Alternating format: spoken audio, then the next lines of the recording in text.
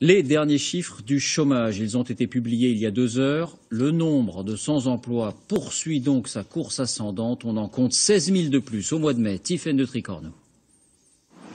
Le gouvernement espère une stabilisation du chômage, mais les mois défilent, toujours à la hausse. Mai marque un nouveau record. La France comptait en mai 3 552 200 personnes sans aucune activité. Et sur un an, le constat est sans appel. Plus 5%. Alors qu'attendre de la fin de l'année? L'INSEE prédit une stabilisation de la courbe, mais pas d'inversion. Le gouvernement, de son côté, mise sur le frémissement de la croissance. Eh ben on n'est pas rendu. D'ailleurs, on le sait tous, comme je vous le disais dans la dernière vidéo, va falloir s'habituer au fait que notre société est devenue durablement une société de croissance lente et que ce n'est pas d'un bond de croissance inopiné que viendra le salut. Pourtant, les gouvernements successifs continuent de croire ou de nous faire croire qu'il suffit que les entreprises se portent bien, créent de la valeur, portent la croissance pour que, naturellement, le chômage se résorbe. C'est tout l'esprit du CICE. Du CICE, du contrat du... je vais faire de... J'ai perdu le CICE. Crédit d'impôt compétitivité emploi, voilà. Crédit d'impôt compétitivité emploi qui est cité comme un élément qui a permis d'augmenter les marges des entreprises. Ça fait augmenter les marges des boîtes, mais le but c'était quand même de faire en sorte qu'elles embauchent. On peut quand même se demander véritablement si ce dispositif va avoir les impacts impôts, compétitivité, emploi. Compétitivité, emploi. Alors, reprenons le terme, justement. Eh ben, sur l'emploi, il est clair qu'on n'aura pas un effet rapide sur l'emploi. Tout le monde le sait. Même Michel Sapin l'a reconnu au mois de septembre. C'est certain. C'est pas là pour créer de l'emploi, c'est éventuellement là pour créer de la richesse. De la richesse qui ne va pas créer d'emploi. La croissance ne créera pas d'emploi. Continuer à nous baratiner avec ça, c'est à la limite du malhonnête. Oui, il est possible de créer 1 million d'emplois et pour cela, il faut travailler plus et donner plus de liberté aux entreprises. Ces propos sont ceux du président du MEDEF, Pierre Gattaz. Mais c'est grâce à ce chantage à l'emploi permanent que le MEDEF arrive à arracher toutes sortes d'avantages. Le CICE n'est qu'un exemple. De nos jours, on n'ose plus rien faire contre les entreprises de peur qu'elles arrêtent de promettre qu'elles vont créer les emplois qui manquent. Le travail disparaît, le travail s'en va. Et c'est une chose qu'on a voulu. Moi, j'ai vécu dans les années 50, on nous expliquait ce que serait l'an 2000. On ne travaillerait plus, on a été remplacé par des robots, on serait remplacé par des machines. C'est ça qu'on voulait. L'automatisation, l'informatisation sont en train de libérer l'humanité des tâches les plus machinales, les plus pénibles, les plus répétitives. On a vu son effet depuis le début du XXe siècle sur l'industrie ou l'agriculture. Des tâches nécessitant auparavant le travail de 10 à 50 travailleurs peuvent désormais être effectuées par un seul, aidé d'une machine bien réglée. Comme le disait Paul Jorion dans l'épisode sur Besancenot, les sténodactylos n'ont pas été délocalisés en Chine, elles n'existent plus. Elles ont juste été remplacés par des logiciels. Et les chauffeurs de taxi, ceux qui sont en train de paniquer à cause d'Uber, vous pensez qu'ils feront quoi d'ici 10 ou 20 ans? Nissan pourrait proposer des voitures autonomes dès 2020. Donc j'appuie sur les 2 boutons en même temps. Et le pilote automatique est mis. Google, le géant de l'Internet, a présenté ce véhicule totalement automatique, sans volant. Le temps libre gagné va permettre d'économiser, ils ont une expression que je trouve assez intéressante, l'équivalent de 162 vies chaque jour aux États-Unis, des vies qui pourraient être faites à lire des livres. Et à long terme, ça économisera des milliers, des centaines de milliers d'heures de travail aux employés de la RATP, aux transporteurs routiers ou aux chauffeurs de taxi, des professions que de telles technologies vont bien finir par condamner absolument.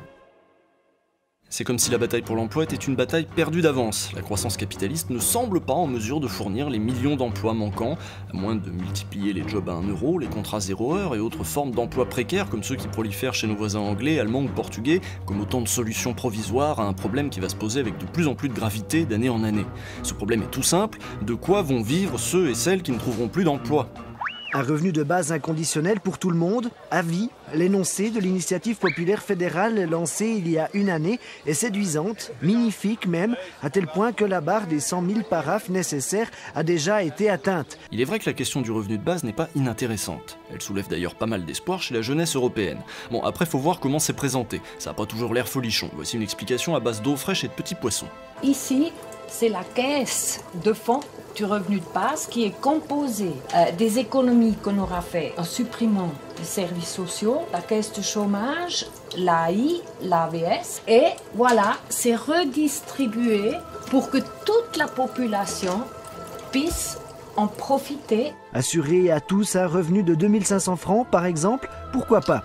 Reste qu'il manquerait 30 milliards dans le pot commun pour rendre ce doux rêve réalisable. Les initiants ne prétendent pas avoir la solution, mais souhaitent lancer le débat politique. Alors ils ont même pas la solution, mais ça c'est parce que ce sont souvent des gentils qui n'osent pas sortir des trucs du genre. Moi je dis l'argent, eh bien il faut prendre là où il est. Ça fait pas toujours très sérieux, leurs trucs de hippie. Les partisans du revenu de base sont souvent vus comme de grands naïfs. Faut dire que c'est le genre à vous dire que le revenu, c'est comme l'eau des poissons, l'air sous les ailes de l'oiseau. Le revenu, c'est comme l'air sous les ailes de l'oiseau. Voilà, on y est. Donc aujourd'hui, on va aborder la question du marché du travail. Une des dimensions intéressantes des revendications sur le revenu de base, c'est qu'elle charrie une critique du marché du travail qui fait beaucoup de bien à notre époque, dans laquelle le discours dominant fait peser sur les individus une pression monstrueuse, au point que nombreux sont les jeunes de notre génération, la fameuse génération Y, qui sont en train de développer des stratégies pour échapper au marché du travail. Et pour aborder cette question, nous allons nous servir d'un marxiste, Bernard Friot. Beaucoup d'entre vous m'ont en effet suggéré de vous présenter son travail, car il est un des très rares penseurs critiques à exposer un projet cohérent, un avenir possible, une alternative. Jusque-là, on a surtout critiqué le système capitaliste. Aujourd'hui, on va voir comment on pourrait faire autrement, comment on pourrait enfin abolir le marché du travail. Quand j'ai un gamin de 20 ans qui n'est pas encore sur le marché du travail, quand il a 20 ans, 25 ans, ça commence déjà à être inquiet. 30 ans, mais apprends à te vendre, enfin. Vous voyez, hein? Notre aliénation. La preuve que c'est un marxiste, c'est qu'il vient de dire aliénation. D'ailleurs, cet épisode renverra à un propos sur l'aliénation que j'ai déjà amorcé dans la vidéo sur Frédéric Lordon, car il sera pas mal question du conditionnement que nous infligent les institutions. Ce qu'il faut bien comprendre, c'est que les individus se comportent toujours comme les contraintes dans lesquelles ils sont plongés les conduisent à se comporter, et pas autrement. Et s'il y a bien une institution qui nous façonne de fond en comble, c'est bien le marché du travail. Elle n'attend d'ailleurs même pas que nous ayons fini nos études, puisque dès l'école, nous apprenons à nous y conformer. Parce qu'en fait, on constate aujourd'hui dans les écoles que beaucoup de jeunes ont peur de l'avenir. C'est en fait notoire qu'ils se préparent pour un métier et qu'ils choisissent le moindre mal, de peur de se retrouver sans rien plus tard. Pensez à vous quand vous aviez 8 ans, vous n'avez pas rêvé de devenir astronaute, vétérinaire, champion d'arts martiaux ?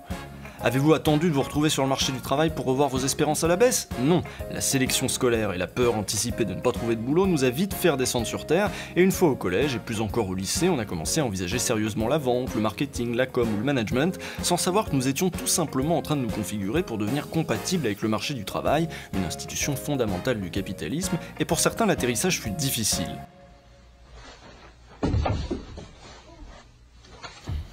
Vous savez ce qu'on dit, c'est ça la vraie vie, hein, faut chercher du boulot, gagner son salaire, on n'a rien sans rien, alors autant y être préparé, autant s'y préparer tôt même, très tôt, pourquoi pas. L'étrange parc qui fait travailler les enfants à Londres, Loïc Delamornay, Christophe. Bienvenue à Kidzania, le lieu qui n'a rien du pays imaginaire et tout du monde réel. Avec la télé et Internet, notre monde est de toute façon un monde de marques. Ici, ce n'est pas une éducation à la publicité, c'est une ouverture sur les opportunités de carrière.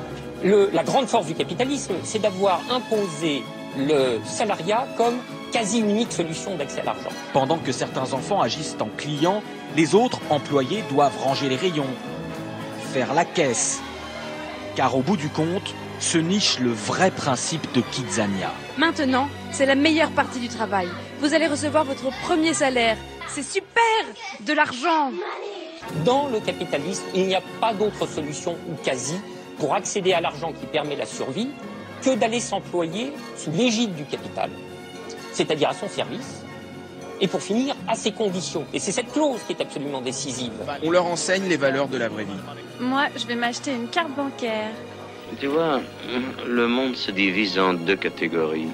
Ceux qui ont un pistolet chargé et ceux qui creusent. C'est ça qui signe le caractère de rapport de domination du rapport salarial. Il s'agit d'apprendre aux enfants de la prochaine génération que rien ne tombe du ciel, que tu dois gagner le droit de profiter de la vie. Et c'est bien cela qu'il faut analyser. C'est la particularité de la mise au travail dans le régime capitaliste qui est, si j'ose dire, une mise au travail avec le pistolet de la survie sur la tempe. Toi, tu creuses. Et la démonstration est faite, car pour aller s'amuser aux commandes dans le cockpit voisin, il faudra passer par l'université, se payer des études supérieures pour devenir pilote de ligne et bien réaliser que la vie n'est pas un jeu. Voilà, on compte 16 parcs de ce genre dans le monde et on évoque déjà une possible ouverture en France. On verra.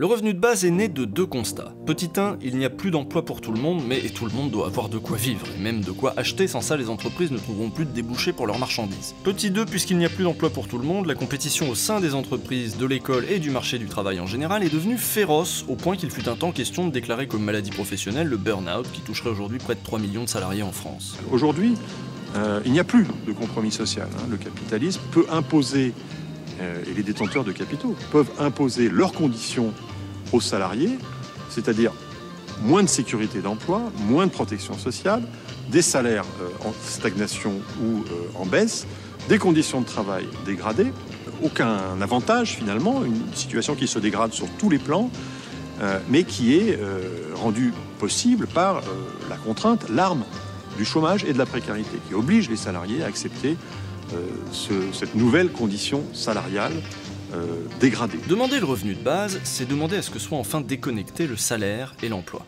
Et tout le mouvement syndical, j'y reviens, au cours du XXe siècle, sa bagarre, ça a été pour dénouer le salaire de l'emploi, pour créer la fonction publique, par exemple, c'est-à-dire le salaire à vie.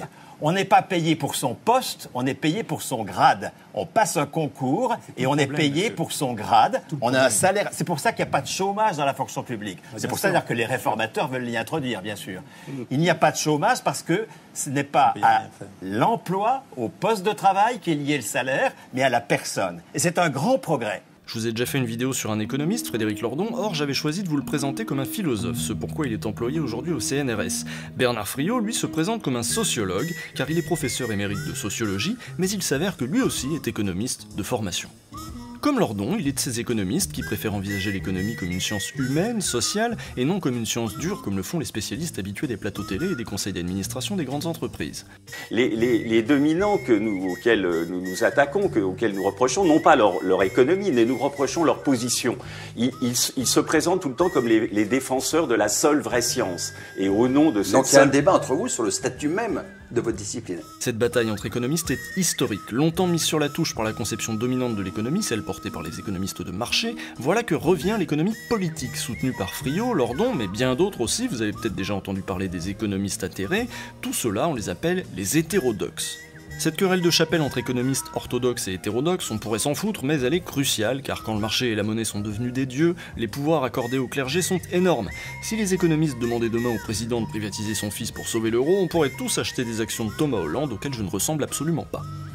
C'est-à-dire qu'on a construit une morale autour de l'économie, qui est une morale extrêmement dure, très dure. C'est une morale très difficile à vivre. La vie est très violente avec le capitalisme. Elle est très très violente. Tu es dans la culpabilité, tu es dans la dette, tu es dans le devoir.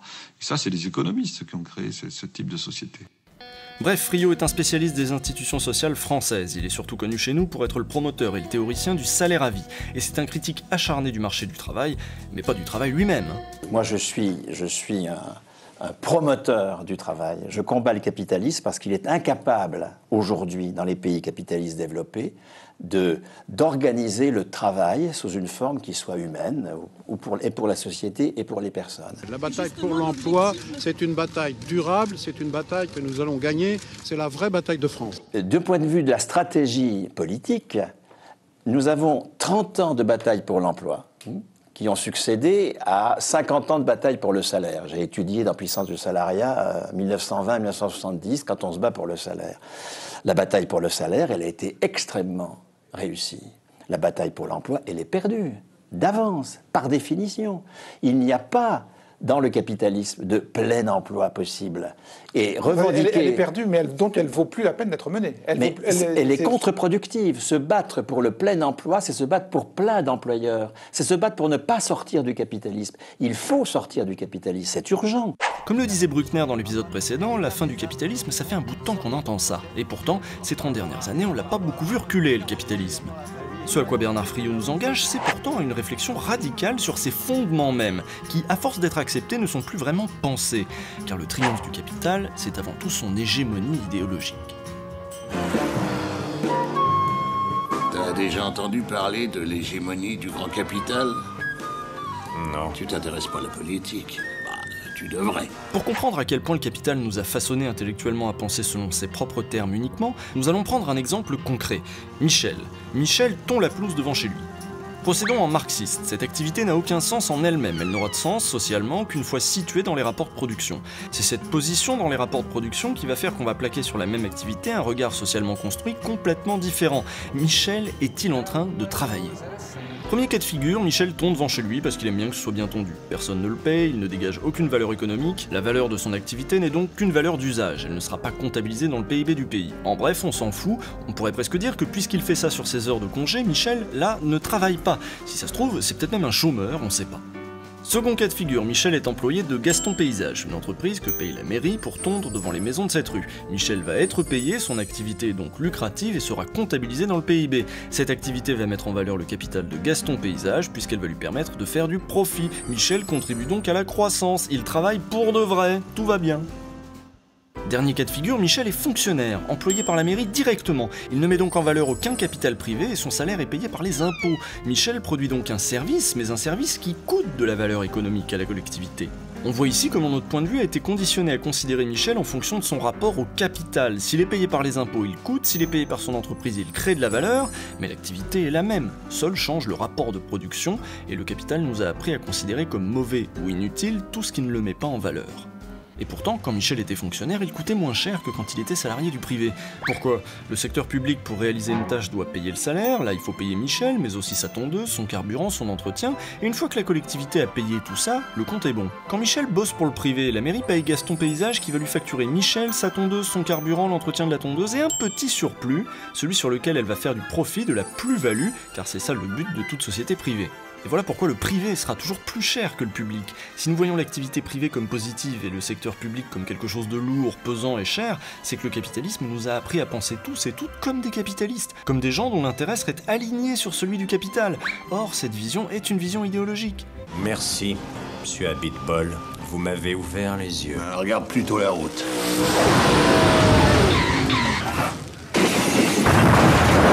Comparons le système de santé des USA qui confie à la propriété lucrative le financement de la santé à travers les compagnies d'assurance et qui a des résultats pas supérieurs au système de santé européen alors même que cette propriété lucrative ponctionne 15% du PIB pour assurer le financement. What the hell, people? I just saw Maggie Kent in the park. Why didn't we treat her? She has no insurance. Alors que la cotisation chez nous assure un service de santé équivalent et plus égalitaire d'ailleurs pour 10% en moyenne du PIB. Lorsque l'on se débarrasse de la propriété lucrative, on voit tous les bénéfices que l'on en tire et sur un champ qui n'est pas minoritaire, qui n'est pas un petit truc, hein, c'est 200 milliards, c'est 10% du PIB, c'est tout à fait considérable et ça fonctionne fort bien depuis 60 ans.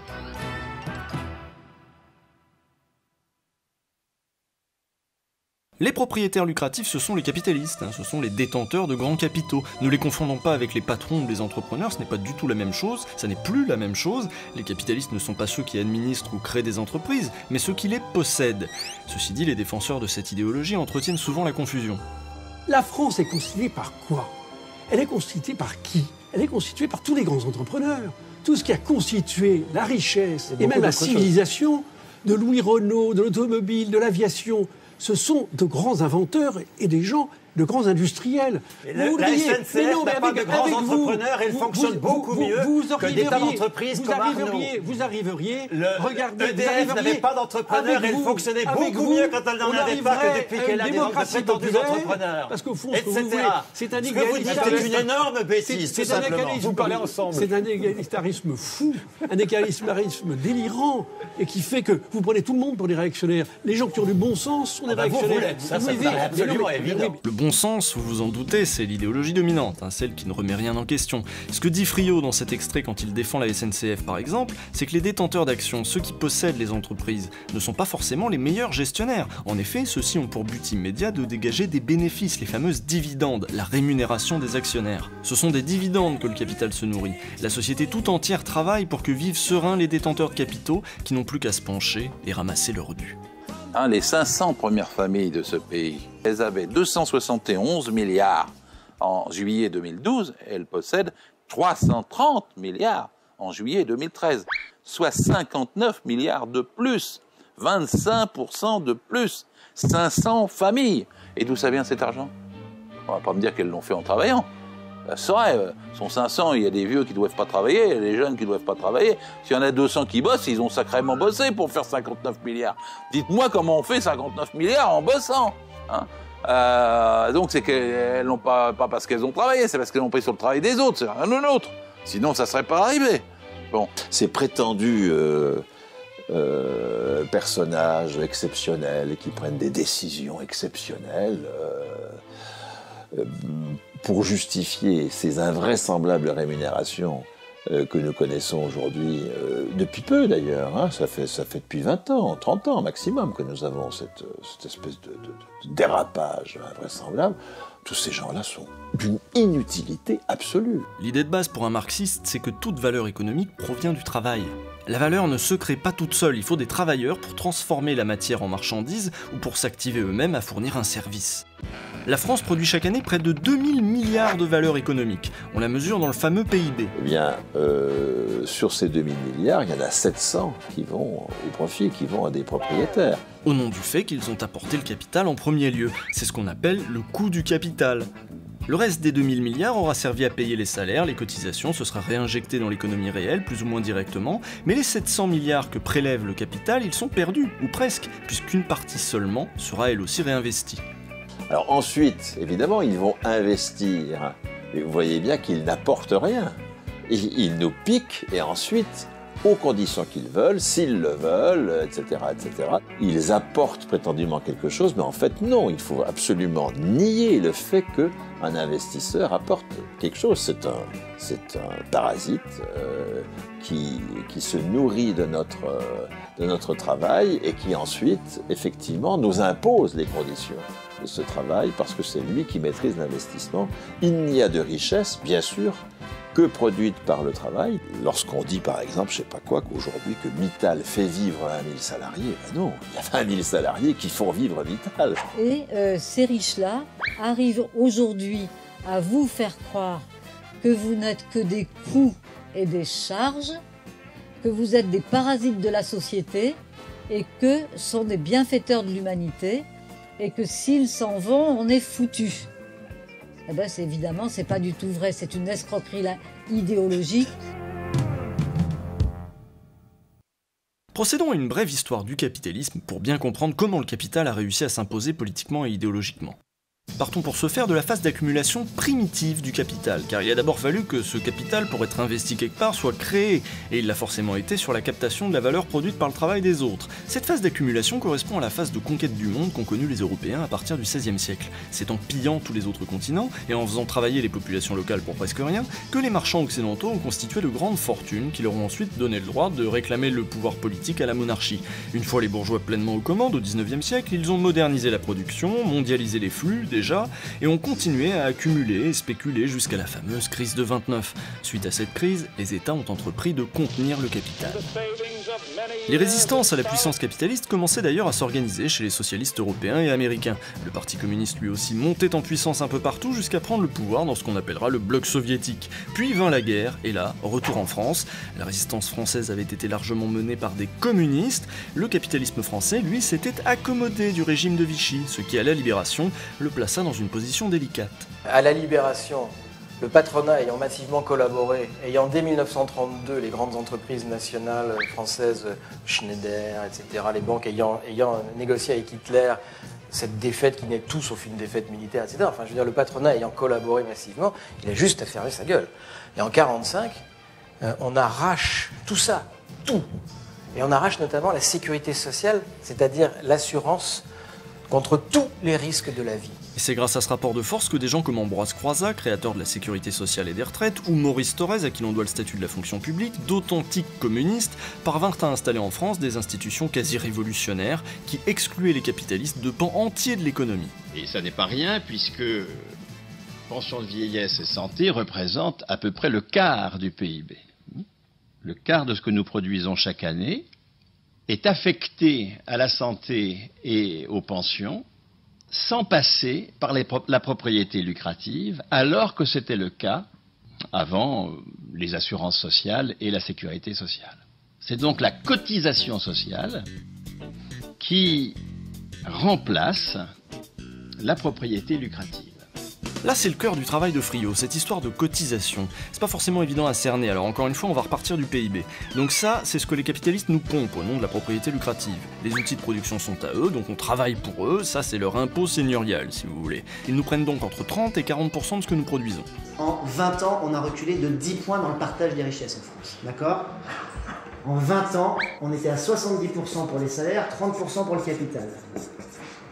On a perdu 10 points. 10 points, ça veut dire qu'on est descendu à 60-40. Ça a l'air de rien, 60-40 comme ça dans l'assiette, ça va vite. Mais comme l'assiette, c'est 2000 milliards d'euros, la richesse produite, ça fait 200 milliards dans l'os chaque année. Donc avant, ils nous prenaient ça, maintenant c'est plutôt ça. Et là-dessus, ils vont réinvestir à peu près ça. En sachant que s'ils réinvestissent, c'est pas pour être sympa et créer des emplois, c'est pour toucher plus l'année d'après. Les investissements d'aujourd'hui sont les gains de demain. Je vous renvoie d'ailleurs à cette phrase de l'économiste Caldor: les capitalistes gagnent ce qu'ils dépensent, les travailleurs dépensent ce qu'ils gagnent.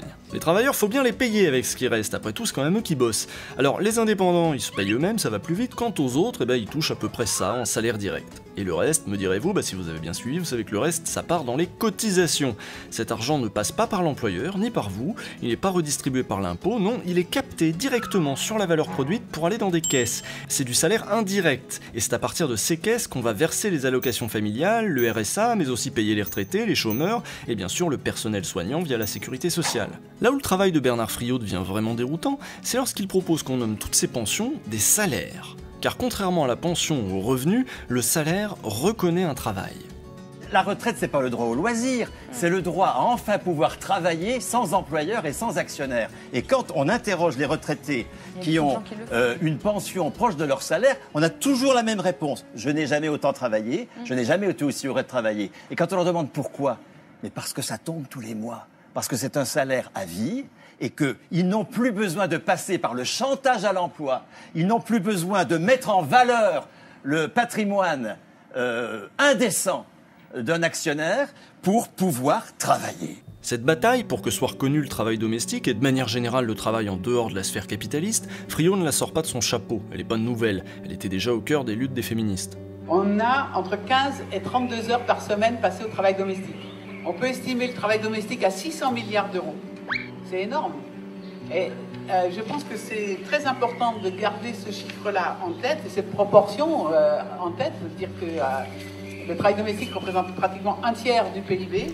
Il représenterait un tiers du PIB si la valeur qu'il produisait était comptabilisée dans le PIB. Mais le travail domestique n'est reconnu par aucun salaire, il ne produit donc aucune valeur économique. Si on ne prend pas en compte cette invisibilité du travail domestique, on ne comprend pas pourquoi les mauvaises conditions qui sont faites aux femmes au travail existent. C'est parce qu'en fait, il faut se rendre compte qu'il y a un continuum. C'est-à-dire que cette question de l'invisibilité des femmes, de l'invisibilité du travail des femmes, permet à certains, aux dominants, de justifier leur invisibilité dans le monde du travail, le fait qu'elles soient moins payées, puisque le travail à la maison est gratuit. Le travail de femme de ménage, il n'est pas mieux payé, puisque le travail de soins aux enfants, il est gratuit à la maison. Et bien, quand on est éducatrice, institutrice, puéricultrice, jardinière d'enfants, éducatrice de jeunes enfants, on n'est pas bien payé. Parce que c'est un travail gratuit par ailleurs, pourquoi faudrait payer pour ça ? Et tout ça, c'est très politique. Le fait qu'on reconnaisse ou non tel ou tel travail n'a rien de naturel, d'évident. C'est une construction sociale. Et c'est ici une convention qui participe pleinement à la domination masculine, car les femmes sont encore de loin celles qui prennent en charge la plus grosse partie de ce travail domestique. Et tout ce travail domestique gratuit, c'est pourtant bel et bien du travail. La preuve, les bourgeois engagent des gens pour s'occuper de ça. Et le travail de ces gens, lui, est comptabilisé dans le PIB. Donc le salaire à vie reconnaîtrait le travail domestique au même titre que les allocations familiales reconnaissent le travail d'éducation et de soins aux enfants. Mais ça n'est pas évident, car pour que ce soit clair, il faudrait que ces allocations soient appelées salaires. Et un salaire à vie, pas un revenu de base à 800 € par mois. Hein. Arrêtons avec cette roue de secours du capitalisme. Et là, on comprend mieux en quoi le salaire à vie est préférable au revenu de base. Le salaire exprime la reconnaissance d'un travail, d'une production de valeur, y compris en dehors de la sphère du capitalisme et du marché du travail. Le revenu, lui, nous reconnaît comme des êtres de besoin qui attendent qu'on leur donne de quoi survivre pendant que les autres produisent de la vraie valeur économique. Donc ce que propose Bernard Friot, c'est qu'on étende ce fonctionnement-ci, celui de la cotisation, au paiement de tous les salaires, que les entreprises cotisent à une caisse, la caisse salaire, et c'est cette caisse qui paiera tous les travailleurs, y compris ceux qui n'ont pas d'emploi. Et ceux-là seront libres de travailler comme ils l'entendent, et toutes leurs formes de travail, y compris domestiques, seront reconnues à travers ce salaire. Donc tout le monde à 18 ans a un salaire à vie, irrévocable, le premier niveau de qualification, à 1500 € net, et on peut progresser en qualification jusqu'à sa mort, si on passe des épreuves, jusqu'à 6000 € net. Pour obtenir ces qualifications qui vont nous permettre de progresser sur l'échelle des salaires, il faudra prouver que l'on produit bel et bien de la valeur. Il faudra montrer qu'on a bel et bien occupé des postes de travail, qu'on a contribué au PIB du pays même indirectement, et c'est ici que se situe l'encouragement à travailler, notamment dans les secteurs qui en ont besoin. On peut même imaginer que plus un secteur a besoin de travailleurs, plus il proposera aux travailleurs qui accepteront de bosser là-bas de progresser rapidement sur l'échelle des salaires. Donc les entreprises ne paieront plus directement les travailleurs, mais cotiseront à une caisse de salaire de la même manière qu'elles cotisent à la Sécu aujourd'hui. Et puis, une cotisation de 30% de la valeur ajoutée pour l'investissement, étant entendu que 15% ne quittent pas l'entreprise, nous sommes en autofinancement. Ah oui, parce que l'idée c'est quand même qu'on se débarrasse des parasites, c'est-à-dire qu'on attribue nous-mêmes l'investissement, qu'on ne laisse pas ça aux propriétaires lucratifs. Donc ça aussi ce serait de la cotisation, ça irait dans des caisses gérées par des assemblées démocratiques avec des travailleurs, des spécialistes de différents secteurs, des citoyens élus, dont le but serait de répartir au mieux l'investissement.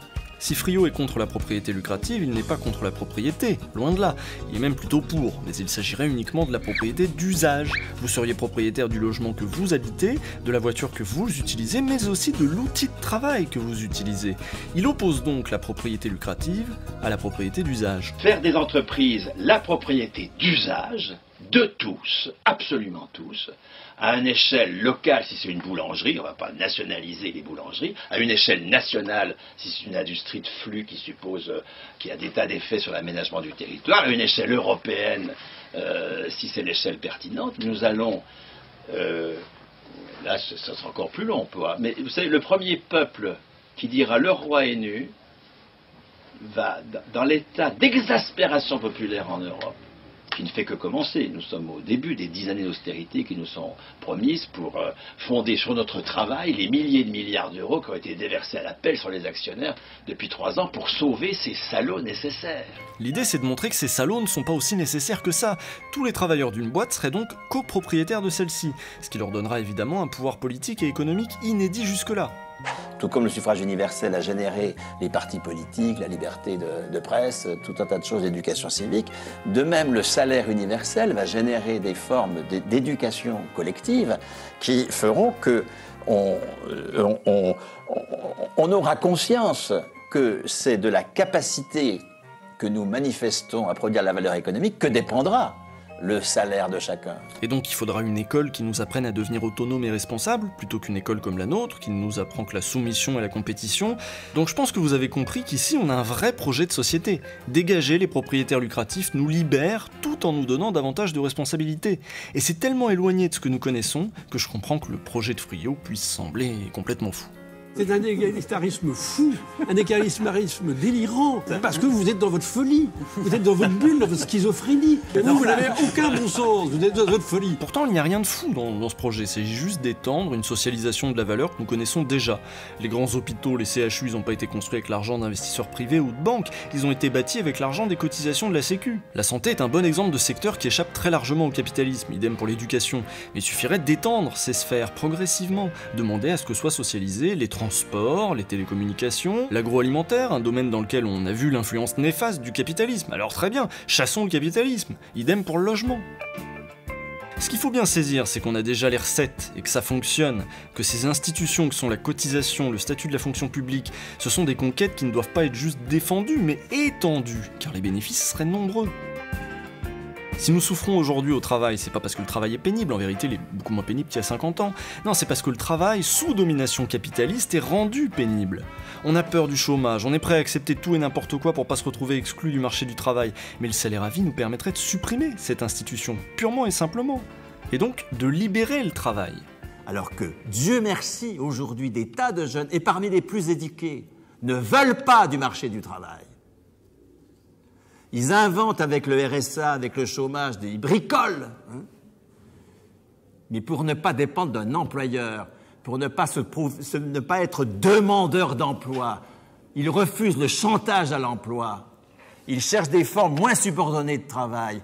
Puisque j'ai souvent parlé ici de projets alternatifs, je dois avouer que la démarche de Friot m'apparaît être aujourd'hui ce qu'il y a de plus solide. Ça n'a rien d'extravagant, c'est juste la poursuite de conquêtes syndicales portées par le mouvement ouvrier depuis des décennies. Nous avions juste oublié que ça existait. Nous avions juste oublié qu'on pouvait penser autrement qu'avec le bon sens capitaliste.